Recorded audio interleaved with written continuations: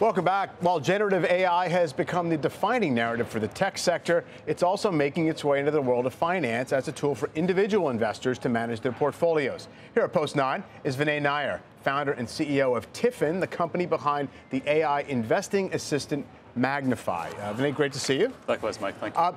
Give us just a quick snapshot of what the service is and what makes it AI. What does it enable an individual investor to do? So, Mike, we have a collection of AI assistants at TIFIN. Magnifi is one of them, which really helps an individual investor bring together all their accounts, all the self-directed accounts. In the US, there's more than 25 million people with more than one self-directed account, and ask questions, get insights, get suggestions. I'll be specific. Sometimes people come and ask us, what happens if I buy NVIDIA? Or, for example, how much Apple do I hold? Because they exist within funds and indices and positions and multiple accounts. Or we find people come and ask us, what happens to my portfolio if rates go up or emerging markets drop? The early investors often ask us, how do I retire early? What is a plan I can put in place? So essentially, it's a decision support system, a guiding tool, if you will, to make better decisions for investors. How is it different from what might have been out there already, which is some kind of a recommendation engine or some profile that you would just sort of have in your accounts that says, you know, do my risk weightings and all the rest of it that you might have been able to do for a while? It's a great question. And in some cases, the question hasn't changed for the investor. They want intelligence. Right. And intelligence wasn't delivered in many places. The brokerage account, the advised account, the workplace account. So we have AI assistants for these places where money sits. Think of it this way. Back in the day, you had a paper map, which you looked up and took a pen and mapped out your journey and you went off. Today, we have a GPS system that real-time adjusts things.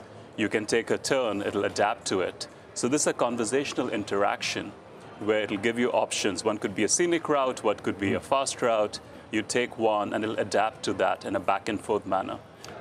About a decade ago, I remember, you know, the big wave was robo-advisors, so just a software-based, you know, advisory service, which is instead of perhaps a human financial advisor that you could just plug into and it went on autopilot and it would adjust over time.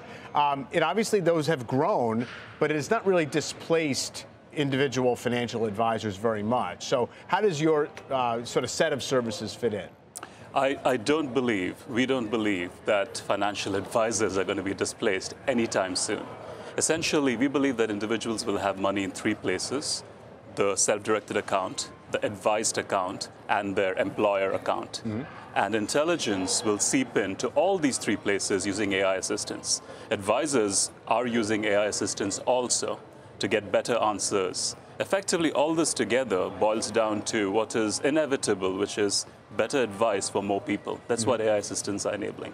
And just quickly before we go, does somebody just subscribe to the service, or do you have an account with Magnifi, say? No, you go to magnifi.com and you subscribe just like you would subscribe to a streaming service with monthly subscription.